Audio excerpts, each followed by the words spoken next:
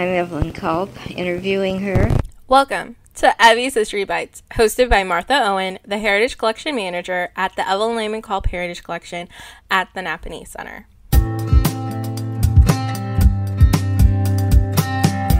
Welcome to a brand new episode of Evie's History Bites. I'm Martha, your host, and we have a great episode for you. We are doing a part 2 about Emma Schrock. I have Emma's niece, Aleta, back on the podcast to talk about her aunt, and I also have Dr. Simon Bronner from the University of Wisconsin-Milwaukee on this episode. But before we get to them, let's have a little history lesson.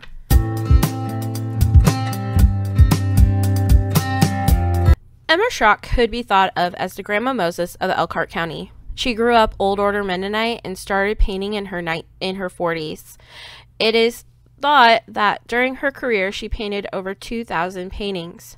She was born with physical challenges and never let those define her. In 1961, her sister-in-law Irene Schrock gave her a Connie Gordon's You Can Paint a Picture book. Emma experimented with the book's techniques and started her artistic adventures.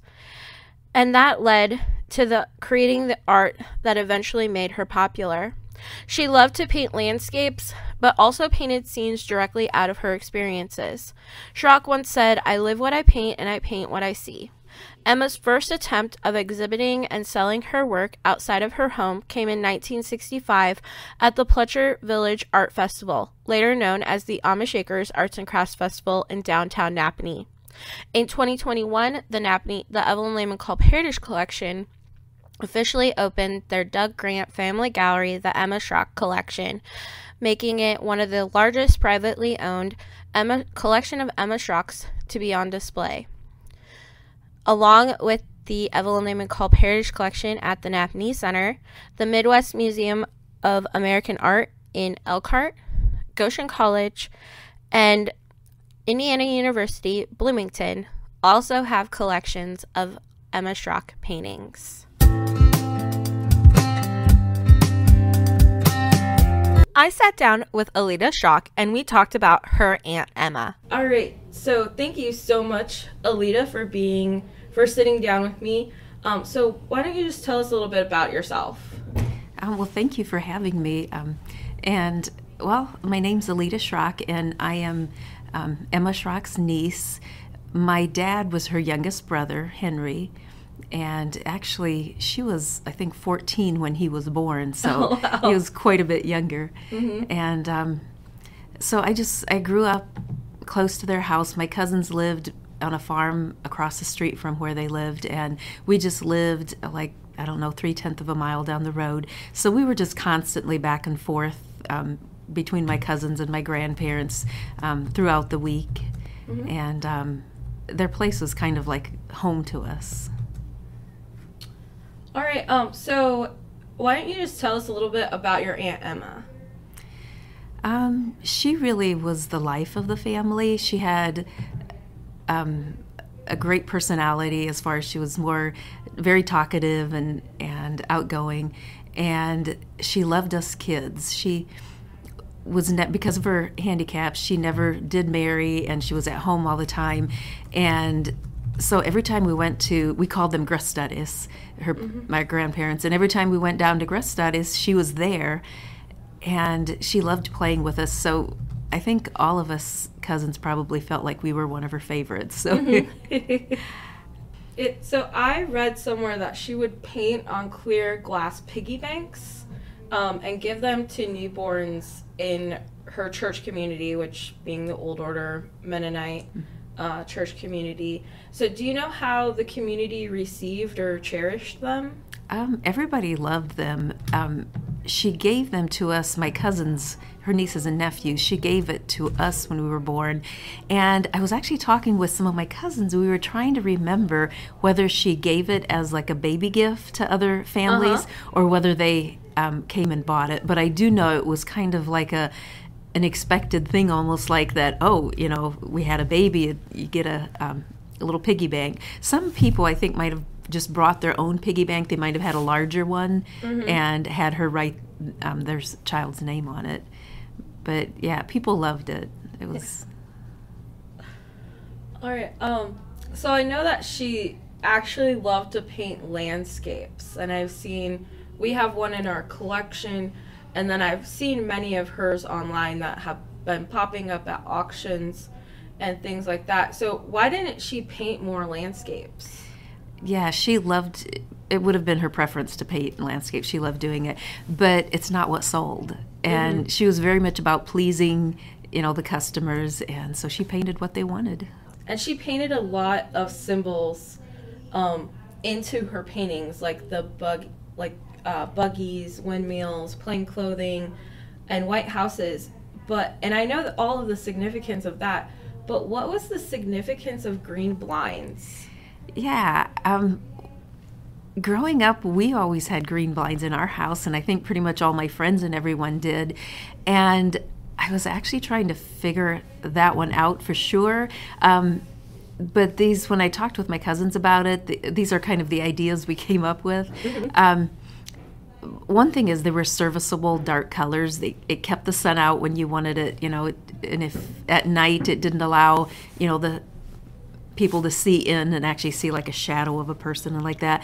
But also, we don't know. It's like, is that kind of what was on sale back then? But I do know back then it was discouraged to have like drapes or anything like that. People would have like a little ruffle of a curtain maybe above their kitchen sink, or like in the bedroom you would have like a ruffle at the bottom to hide people inside, and then a curtain, one of the green curtains at the top to pull down. But in the other rooms, it was like living rooms and stuff, most people just had the green pull shades. I think it was probably just a custom, a simplicity, because they wanted to have a simple life, different from the world. I know nowadays it's slowly changing a little bit, where more people have like curtains that they'll make and hang. Yeah. But a lot of them still have green blinds. Okay. Oh, yeah, because I noticed a lot of green blinds in the paintings, and then I was reading Dr. Bronner's book, Grasping Things, and he also mentioned that in there. So that's kind of interesting. Yeah, and when I was talking with my cousins about it, we were kind of like, well, that's just what we had. Yeah. It's like when you grow up with it, you don't think about it being that different, but you're right. Pretty much everybody I knew had the green blinds. All right. So Emma had a unique way of titling her paintings to really reflect like what was going on in them. Like there's barn raising, the auction house. One of my favorites is one of our smaller paintings that's like the deserted beauty. Oh, yeah. So it's like the deserted buildings. So can you explain why some of Emma's paintings were titled and named, and some were some were titled and named, and then some signed, and then some with no signature? That I can't tell you for sure, but I think it was probably just that at first she would just paint and kind of forget about signing her name and didn't really realize the importance of it, is what I'm assuming it is. I do know that she had a small picture that she had painted of my cousin's farm that was just a little down the road from them, and she had that hanging in her bedroom studio. And she never intended to sell that one. And that one, my cousin has it now, and it doesn't have her name on it. So we were just assuming, well, she never planned to sell it, so she might not have put her name on. But some of the others, I'm just assuming she didn't think, she forgot, just got busy. And yeah. Interesting. And you've kind of explained this to me before, but I've heard that some people have the signature Aunt Emma on their paintings. Can you kind of dive into that for me? So, she would give all of my cousins and I, all her nieces and nephews, like gifts on our birthdays and Christmas and stuff. And for the most part, it was stuff that she had made is what she would give us. And so she would sometimes, not always, but sometimes sign that Aunt Emma. But I was curious, do you know, is there anything like that out in the public, or is it? How I found out about the signature Aunt Emma was from program that the Midwest Museum of American Art did in the early 2000s. Okay. And this lady actually had a painting that was signed to Aunt Emma. Okay, that an actual, like the original. Yeah, an original painting. That is interesting.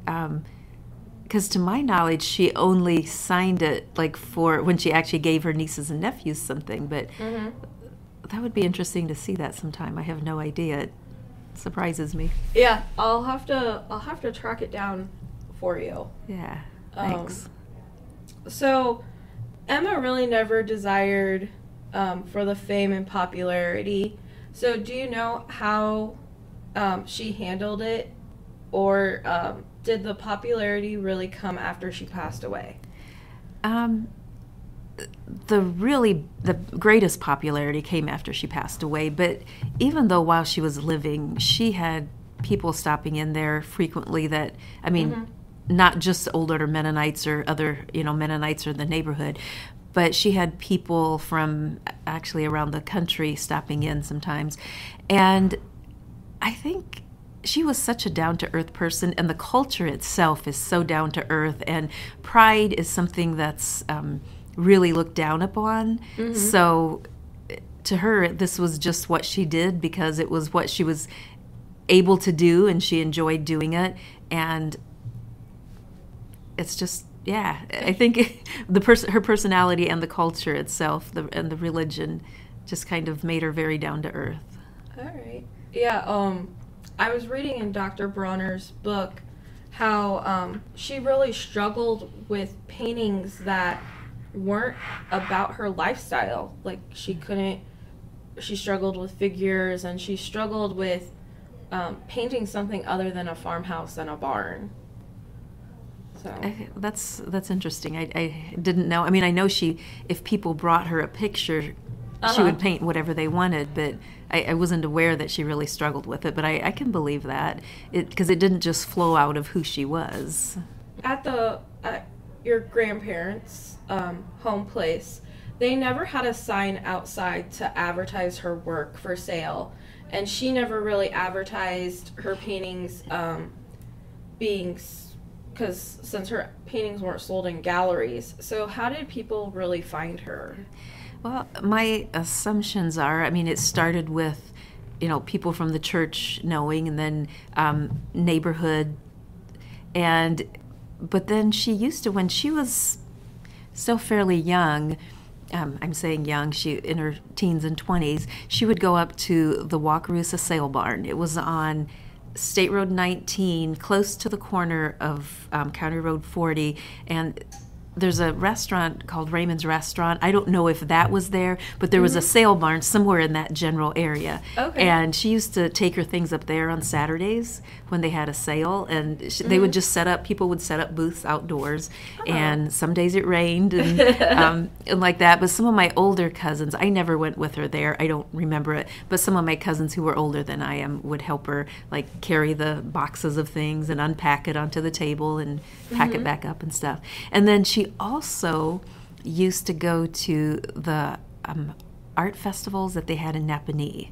Okay. So I think it was like pre-Amish Acres. It would have just been wherever out in the street or wherever they had it would have been across the street from our building, actually. Yeah. Is that where it would have been? All right. And I know she used to come there. I think my mom came with her one time, and sometimes some of my older cousins came with her. And plus, like, Dr. Abel was her doctor, and he made house calls, so he would come out to her home and stuff, and so he always saw whatever she was painting at the moment. And so I'm assuming that it's just through those avenues that people got to know her. Interesting.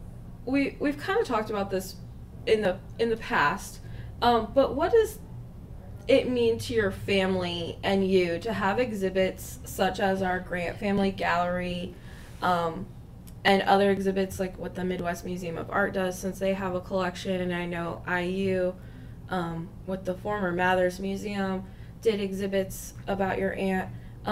So, like, how does it feel for your family to have things dedicated to your aunt and her work? For me personally, I'm glad that she's not being forgotten. She deserves to be remembered. because of the spirit of who she was, where she overcame so much and just had a positive attitude towards life. A lot of my family, it doesn't really mean a lot to, because again, I think it goes back to the culture of where you don't want to build a person up into being prideful. So it's just kind of a thing of it is. Yeah. And they have nothing against it. They're okay with it. But it's, and like my cousins came to see the museum. They wanted to see it. So yes, in that sense, they're glad for it. But it's not like it really means that much to them. Though I do know, like, when we came, like Emma's wheelchair is here. Yeah. And we didn't know, none of us knew what had happened with that wheelchair. So we came here and we saw it, and suddenly all the memories of it, growing up, it was in this little shed. It was a 2-story shed close to my grandparents' house. And so when we were kids, we would climb up the ladder into the second floor of that shed, and her wheelchair was up there. So we'd sit in there and kind of push each other around and play with it. So to come here and suddenly see that, all that nostalgia of like, this is our play toy, you know, how did that get here? So that was an interesting feeling. It was, and then I know a lot of the paintings. There's some of them that we look at and it's like, oh man, we wish we had that one. You know, that we could hang that one in our house. Growing up, Emma, I mean, we were always there. It was just Emma. The paintings were just such a part of our life that we got some of them that she gave us for gifts, and I bought like I was a teacher at a Mennonite school in Ohio in my 20s, and so I had her paint a picture of my school, and I had her paint a picture of my house that I got, and my mom had bought a couple of them that she gave to me when she retired. But so I have some of those things, but at the same time, when I see certain pictures now as an adult, I'm like, oh man, why didn't I get her to make one like that for me? You know, so it's kind of a nostalgic feeling for all of us, seeing her paintings and just being reminded of her and what she meant to us growing up. I know every single time when I'm in the gallery and I'm looking at the paintings, I always see something new. And even my dad commented one day when he was in here at the museum, he looked at our barn raising one, and he's like, that looks like a little bit too many people up there on that roof. Yeah, it's funny.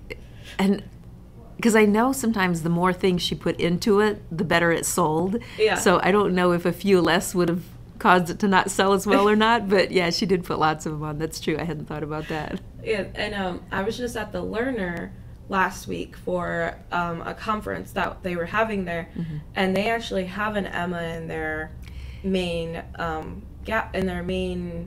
foyer. It's a large one, isn't it? Yeah, I did see it. I forgot though which one it is. I think it's a barn raising one. Okay.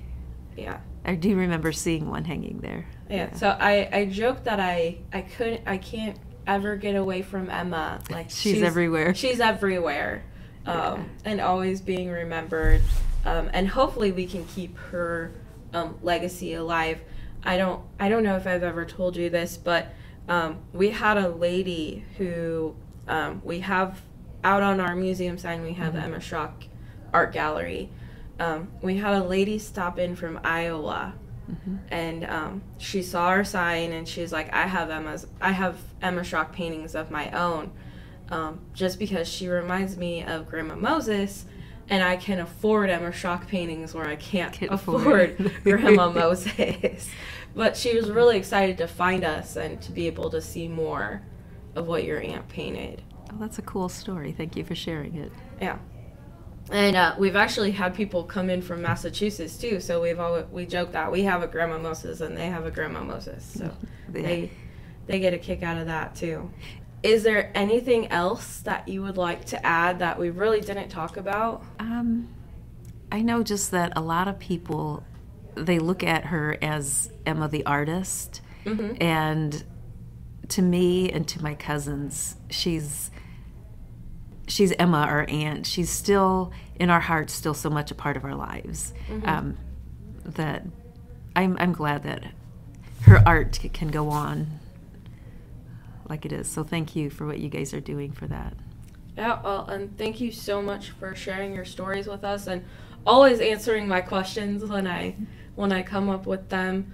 Um, and I know for us, it's an honor to have the gallery here and to be able to share her story, as many other places don't share her story the way that we do. Yeah, thank you. I do like the way you guys do it. And the display, the room where art is in, it's very beautifully done. Yeah. All right, so thank you so much, Alita, for joining me, and I really appreciate you and getting to know you more. Thank you. I always enjoy talking with you here.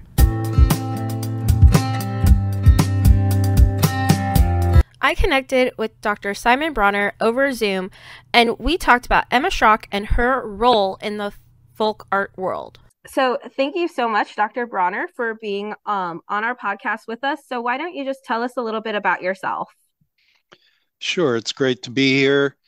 And I grew up in New York City, and then I wanted to get away from the city, and I went to upstate New York, far more rural, to study at Binghamton University. And then I had an opportunity to work for the New York State Historical Association and got to know a lot of rural counties and had valuable courses there in folk art and folk culture, which set me on my path. And then the main place to go at that time was Indiana University to continue that study. And I also had a major in American studies as well. And I was particularly devoted to Indiana and took to it. I did my dissertation on Southern Indiana woodcarvers, and then also got the opportunity to do research on Mennonite and Amish culture in Northern Indiana. And most of my teaching career was at Penn State. And then I moved up into administration. Now I'm a dean at the University of Wisconsin-Milwaukee.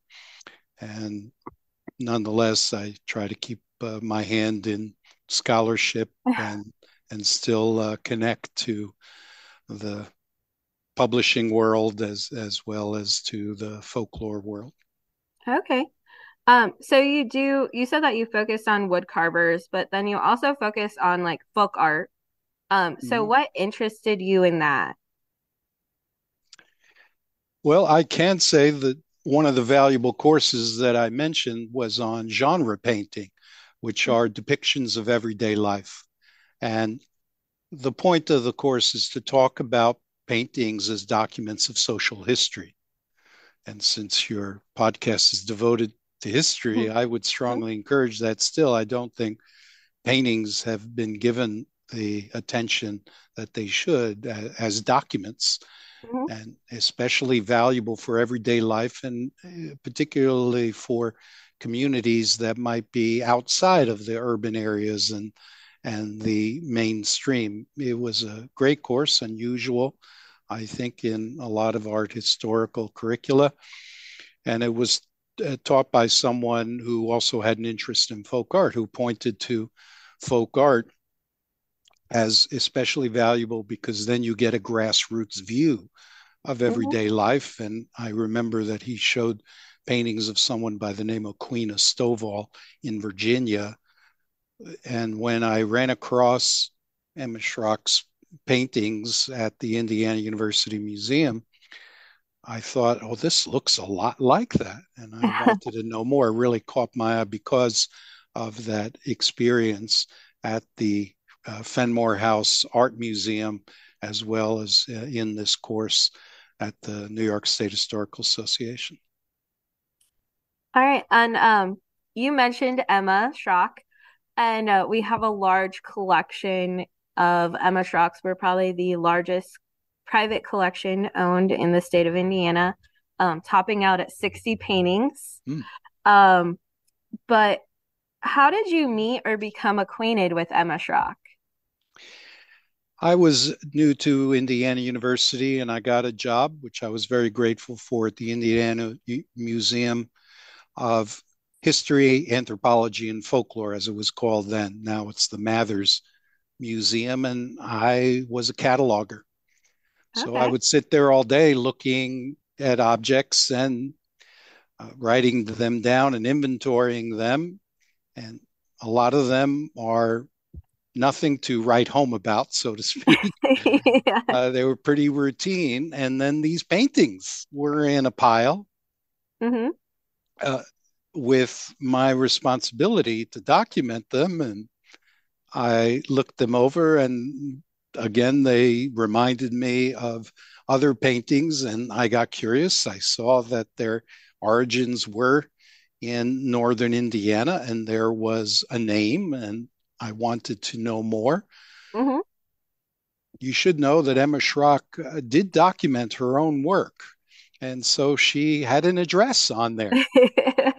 So I wrote her, and she wrote back right away, very welcoming. And I asked, could I come up and talk to you? Because that's what folklorists do. Hmm. They engage in field work and interviews. And she was thrilled to have someone pay attention to her.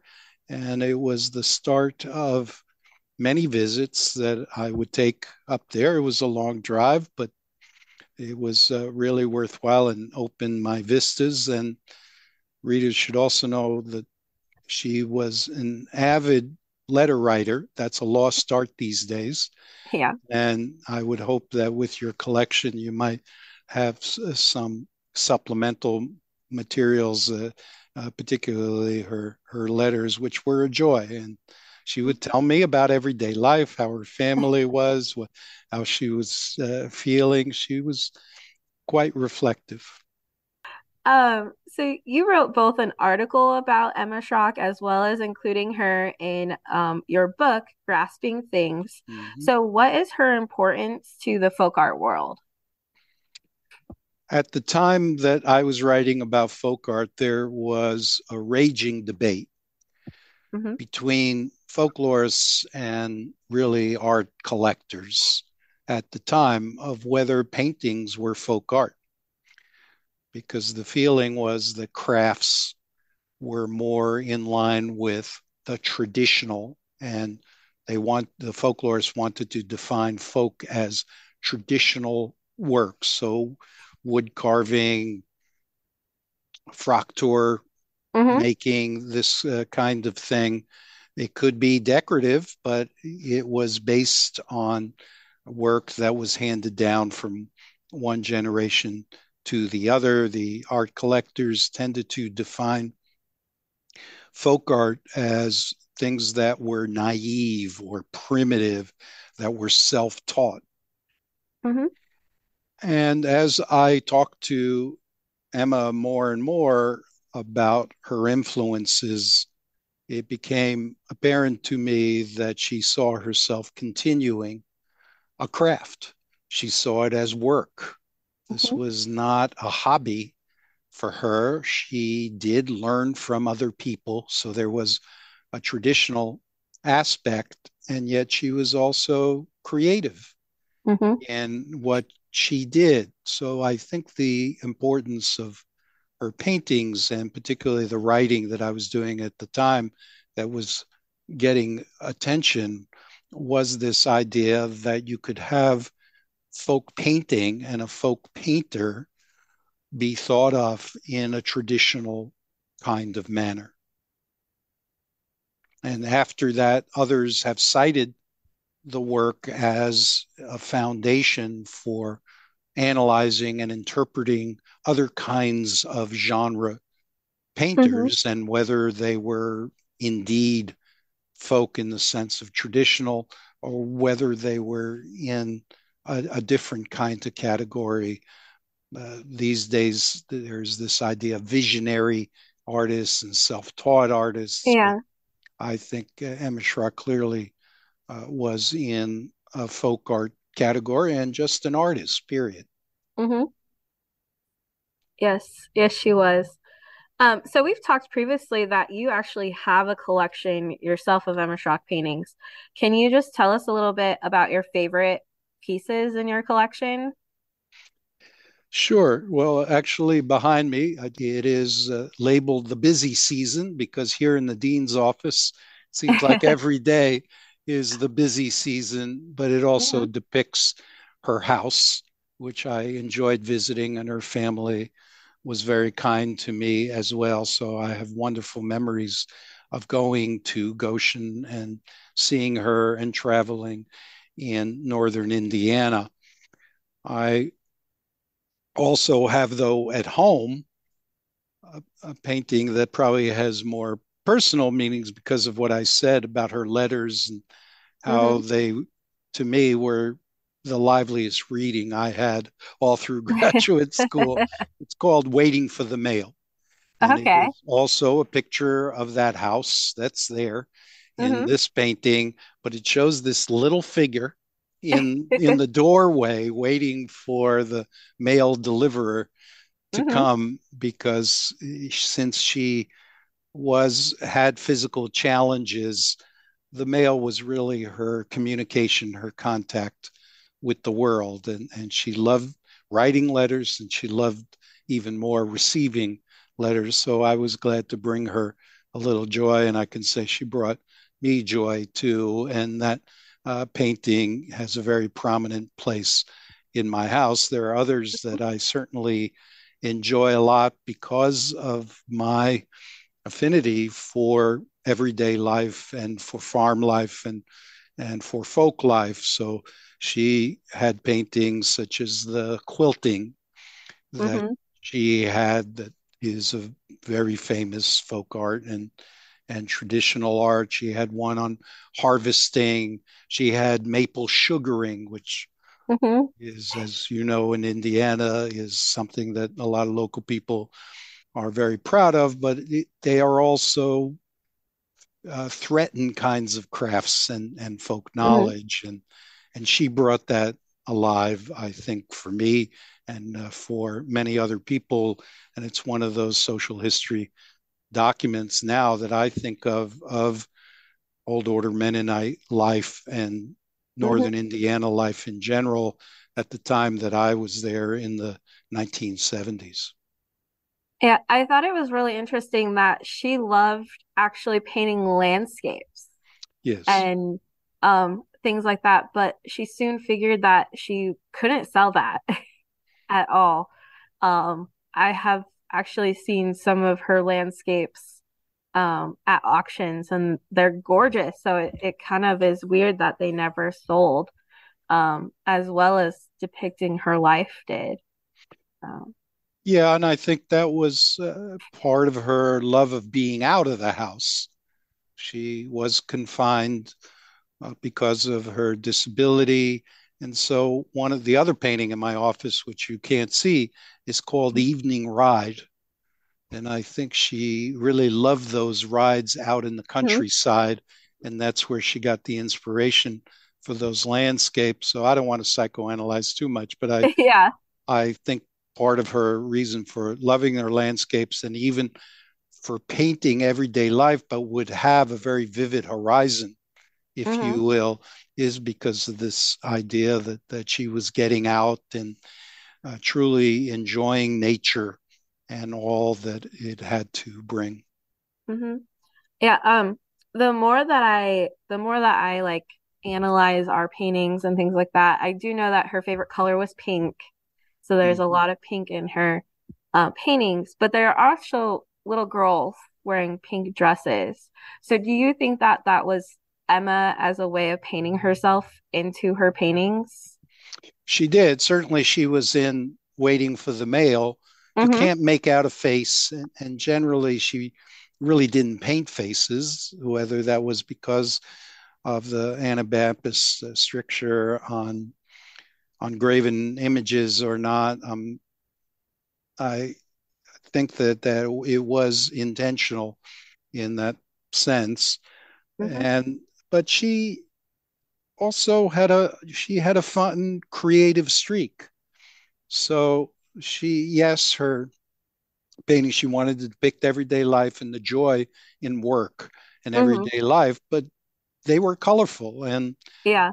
part of the other thing about the impact of her paintings that you had asked about in the folk art world, Mm-hmm. well, in I would say in the Mennonite world, She brought out that you can have color in Mhm. your life, and especially with the values that they represent, so that there should not be the stereotype that it's all dark and dismal and Yeah. only work. She was accepted in the community because she did treat it as work. Mhm. And in fact, she had different audiences. When you say about landscapes, another kind of painting that she did that she tended not to sell to people who came around were these farmscapes. So she would have Mennonite neighbors Mhm. for whom she would do actually a genre that is much older, and that is of the farmscape. So these days, farmers will often have an aerial photograph of their farm and hang that up. Well, the Mennonites aren't going to do that. Yeah. So she provided these paintings that the English used to provide of their farms that often had that landscape and celebrating the farm as a home as well as an institution. All right. So Emma Schrock asked you to use a pseudonym when you wrote about Yeah, her. Did she come up with that name or did you? I did. And Hmm. she had fun with it. She liked it. There were a few letters in which she signed it, Anna Bach. Uh, And I suppose local people would know who she was, but that was just part of the humility that she practiced from hmm. Mennonite values and incorporated into her life. And I thought Anna Bach is a name that sounds Mennonite without Yeah. drawing specific attention to her. Hmm. Yeah, very much so. And it was really interesting with Emma Schrock. Like she never advertised to sell her paintings or No. anything like that. And the English would just show up at their house. Um, so I've always thought that that was interesting. I've watched oral history events that another art museum has done, and they really put her on a pedestal and like idolize her in a sense. Yes, but I would hope they would also interpret her from her life. And that's what I was after in my Hmm. research and writing. If you take those paintings out of context in the Indiana University Museum, as I said, they look like somebody's homemade art, Hmm. right? But then Yeah. when you talk to her, or when I talked to her, a whole life came out that made those paintings truly meaningful for me and also explained the meaning for her. Yeah, we do have some of the stories behind a few of our, probably about, I think about 15 of our paintings. We actually have the stories behind them.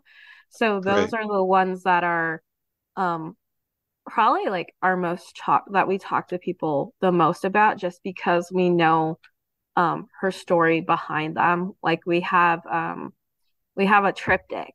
So it's a three panels and but is her outside of her bedroom window, so outside of her studio. And a lot of people ask us about that because it is like you said, a farmscape. It's not really depicting any life. Yeah. And her studio was right in her front room. Hmm. So it was another way in which she looked out on the world through her art, but also through her window. And Yeah. that's also how she would see if people were coming to the door. So in your book, Grasping Things, in the epilogue, you include a story about Emma Schrock and how she was upset to find out that someone was selling note cards of her work. Do you have like any other stories similar to that? Well, she was concerned certainly about commercial exploitation Mm-hmm. because I think she did want to connect to people. And even though it sounds strange to have people just ring her doorbell and ask, "Can I see your art?" That's Mm-hmm. the kind of connection she wanted. She wasn't someone who wanted a gallery show or Mhm. was upset because she wasn't invited by a gallery or something like that. But the limit on that was there was a case of somebody who I told about her art, and because Emma wanted to sell some things, said, you can buy some things if you're interested. Because at the time I was a poor graduate student, it was difficult for me. So I was also interested if other people would buy. But this Mhm. person who was employed actually for Indiana University went to see her on a Sunday, which made her upset and Yeah. put her in a difficult position. So this is where Mennonite values on hospitality clashed with religious values. So what she did as a compromise was that she gave her the painting and then said, "Oh, I can't take your money because it's Sabbath. Mhm. So send it to me later." So I mean, that's the kind of trusting soul Yeah. that she was, and I think that person did do that. But again, she could have been exploited for that. I don't know if in the after that whether she just stopped taking people on a Mhm. Sunday or whatever, or just closed that off. But I know she wrote me and said that was very uncomfortable for her. Yeah, and I did read your book, Grasping Things, and one of the things that interested me was Emma really couldn't draw like a normal house because you had put in there a story about your friend who they wanted her to paint their house. Right. So, Yeah, and she did have trouble with figures as well. And when I say that she learned from other people, it wasn't from an art class. That hmm that's not what she did, but because the Mennonite world has strong connections to Lancaster and to Holmes County, as well as to the Elkhart, Goshen, yeah, those areas of Napanee, northern Indiana, when they would visit, and visiting was a real social occasion, and that's what they did. They didn't go out to do touristy things, they really visited socially. They would compare notes, and she would talk about a relative who lived in Lancaster who she would see would paint on glass, which hmm again is an old German kind of skill. It's yeah, difficult to paint on glass. And so she learned how to work with colors, how to mix colors, how to work on certain kinds of materials. She painted on wood as well as yeah, canvas. I don't know if you have plaques that she made there. I also like them a lot because my folklore interest. She would paint proverbs on these hmm heart shaped plaques as yeah. well. So these are the kinds of things that she learned from people, but what she produced was really her own talent and her own way of working. Yeah, we have oh, they're probably about we have two big wood pieces that she painted on. Um, they're probably like 15 inches long. Oh, I want to say that's they're pretty, longer than what I have. yeah, they're pretty big. And then we have smaller ones too Yeah. that she did. And that's Um, often what she would make for Mennonite neighbors who would mhm, hang them in certain kinds of living parlor places. And they often had a homiletic kind of message. And mhm, she was very sincere and very ethical in what she did. yeah. Um, so that's all the questions that I have. Do you have anything that you wanted to add? Well, I'm very happy for the attention that she's received. I think, in addition to the folk art world and the Mennonite world, I think it also says a lot about the expressiveness Mm-hmm. of people. And I think also for women's work as well. She took great pride, as you saw, in raising pumpkins and the Yeah. quilting and the kinds of everyday work that we might think is routine, but she showed how indeed significant they are Hmm. to our lives and our perceptions of community and traditional lives, particularly at a time when we feel so mobile and so individualized. She gave us not only a document of social history, but an appreciation for that life as well. Yeah. Well, do you have anything else? Just that I have to come to Nappanee to see your permanent exhibition. I mean, she produced a lot. It was her work. I tried to collect what I have, and there is repetition in her work, but I saw in what you sent me, there are also some distinctive pieces that I don't remember, and I'd Hmm. love to see them. I hope they're being taken care of because, again, she didn't work with fancy materials. Her canvases, I think she probably bought from Walmart or Oh, somewhere. They were very generic yeah. kinds of canvases, and the paints. Hmm. She didn't have a lot of money, and she bought what she could. So I worry also about their condition now that I realize that's 50 years ago when Yeah. I I went to see her. Yeah, no, when we actually acquired the collection, we sent out five to a conservator, an art conservator that were really unstable and that we were concerned about. And they did really excellent work on them. And then Great. they're actually on a schedule of we evaluate them and then whatever one we have concern about, they go out to our conservator. Fantastic. I appreciate that. Again, to me, they're not folk in the sense of being lesser. To me, they're fine art and great Hmm. documents, as well as great personal testimonies. So her life has meaning and will continue on. Yeah, she is. Um, in adding her to our museum, we've gotten a lot more attention because people find out that we have collections of her work.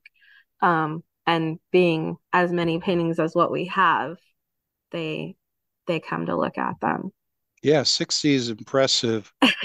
I think the Indiana University Museum might have had a dozen. And in fact, Yeah. I did an exhibit for them before I started writing with labels that would try and describe what I found out from her. So, Hmm. yeah, 60 probably is the largest, and I'm glad you're going to be a repository for them. Yeah, and that's an opportunity again to see the whole gamut of work. Hmm. Because as I said, when I'm even in the article, when I mentioned some of the other kinds of work she did, besides the paintings of everyday life, people are sometimes surprised that she was engaged in that much. But again, it was the value or the virtue of handwork that was indeed important. Hmm. And there is also a value in educating. So while it's true, the Mennonite and the Amish communities are self-contained, that doesn't mean that they don't want to describe their lives to others, and that's Yeah. also part of the justification she had of selling these things to the English, not only for her work, but also if it hangs in their home, they'll learn something. That Mennonite life is a living tradition, which is Yeah. something she was concerned about. It's not just some relic of the 19th century. They were living it in the 20th century and still in the 21st, and it has value in the Hmm. world. Yeah, and we do have we have educational panels in her area.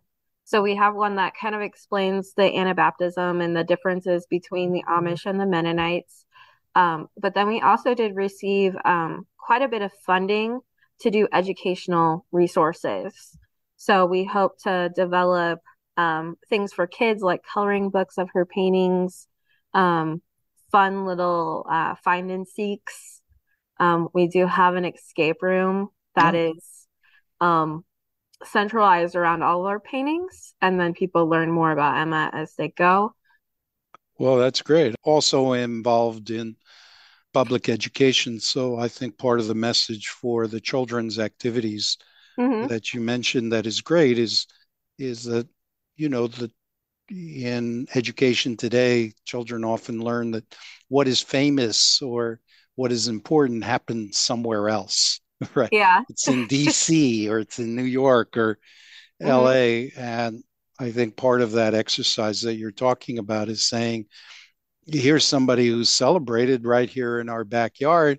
And what was Hmm. she known for? But depictions of things that I know. And I hope this will spur children and then as adults and college students to document themselves, that Yeah.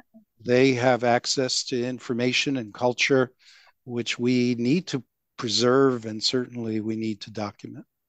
Yeah. Well, thank you so much for your time, Dr. Bronner. And as you said, you're really busy, so I appreciate you taking time out of your busy schedule to talk to me. And it was great to meet you virtually. Hopefully, we can meet in person if you come down and see us. I'm planning on it. All Thank you right. again. Well, thank you so much.